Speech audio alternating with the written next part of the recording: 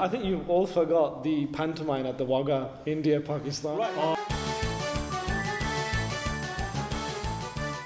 It just seems like some macho gate closing ceremony where they take the flags down, and the soldiers from both sides tend to be quite friendly. They've obviously orchestrated the march and the change of the guards together. There's communication, and you can see they must be talking.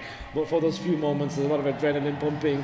The music's pumping out from the Indian side. There's drums banging on the Pakistan side. So it's a right pantomime, but everyone really enjoyed it. I don't think that it's more of an entertainment. Oh yeah, definitely. Rather than a war or whatever. I think there's a lot of national borders that could do with something like that, because what I thought was great, you've got this big crowd here of Indians and a fence and a crowd of Pakistanis and lots of cheering, but it was all good-natured.